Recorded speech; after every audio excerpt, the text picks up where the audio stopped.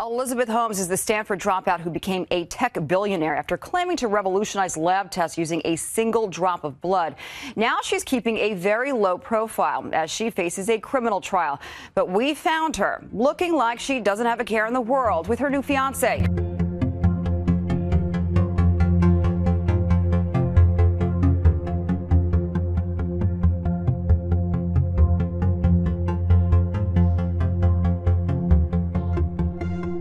Elizabeth, a lot of young women looked up to you, especially in tech. What would you have to say to those young women?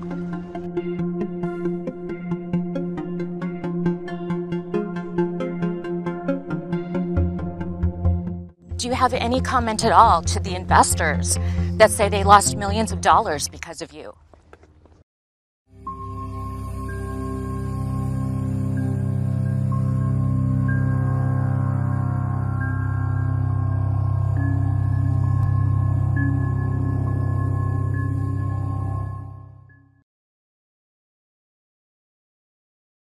Elizabeth Holmes promised the world a medical revolution. At 19, she claimed to have invented a miniaturised machine that, with a single drop of blood, could map our health. Her boast was serious diseases like cancer would be prevented before they happened.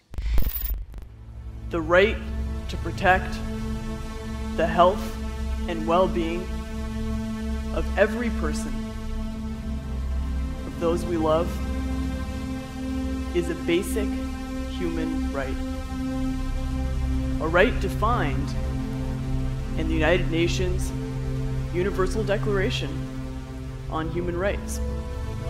Prosecutors, of course, say that Elizabeth Holmes carried out a long-running scheme to defraud doctors, patients, and investors with her company that she claimed had the technology to save the world. Of course, founding it, Theranos, as a dropout from Stanford at age 19, saying that it had the technology to perform a range of blood tests based on a tiny sample from a finger prick.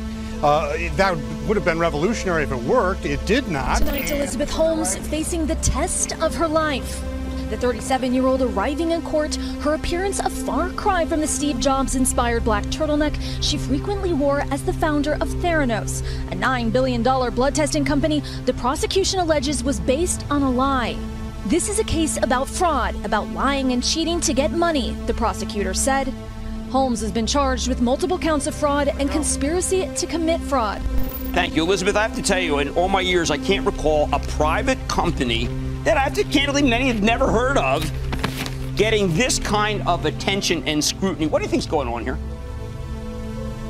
This is what happens when you work to change things, and first they think you're crazy, then they fight you, and then all of a sudden you change the world. And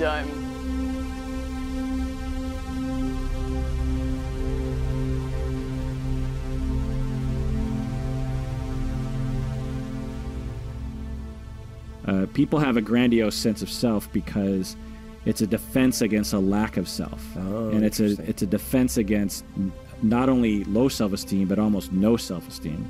Wow. The fantasy distracts them and gives them some sense of self-worth.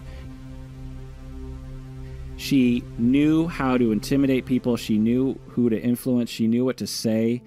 And, I mean, this wasn't just a couple years. I mean, founded in 2003. Wow. And got taken down in 2019. Wow. Or end of 2018. So all that time, and with scientists that knew something was wrong. Yeah. And no product to actually show anyone. She had people saying in public, I've used the machine, even though they hadn't. Because she had convinced them either through trickery or with enough smoke and mirrors that they could safely say they've used the machine because they know that the machine is working. Right. first they think you're crazy, then they fight you, and then all of a sudden you change the world.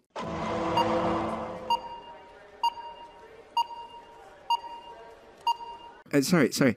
I just realized she is potentially a super genius, and maybe she was using all the little pinpricks of blood as her way to be a cannibal without actually consuming flesh. Maybe that's why her voice was so low. That could be. Yeah. you.